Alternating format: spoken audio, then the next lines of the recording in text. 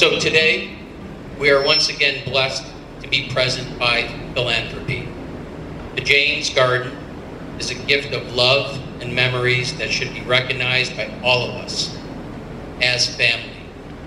Please join me in welcoming Roy Hunt, for whom we wouldn't be here, and the many of our residents who couldn't continue to enjoy this garden if it was not for his vision and gift. The Jane's Garden. Roy?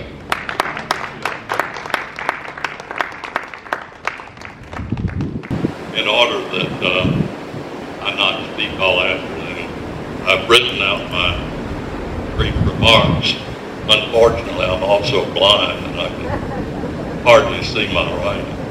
But just to talk a little bit about why the two Janes, and I think Don McGarity has already stolen my thunder with his invocation. But as some of you, maybe many of you know, my mother, Jane Smith, and my sister, Jane McLin, in their later years in the Oak Hammock Health Pavilion. My mother, the third person to move into the Health Pavilion upon the opening of Oak Hammock, lived just behind me and across the hall for the last 7 years. In the 1940s and 50s, she was nationally prominent in the floral industry and never lost her love for gardens and flowers. My sister almost always lunched with our mother in the assisted living dining room, and they often sat together in this space afterwards.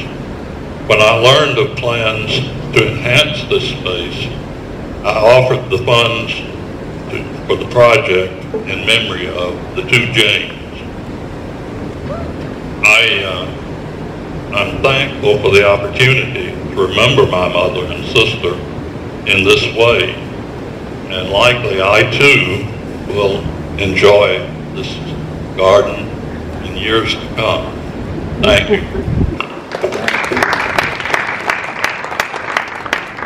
We also want to present this beautiful plaque, the Jane's Garden, in memory of Jane Smith and Jane McLin. So this will be prominently posted out here before they walk into the garden.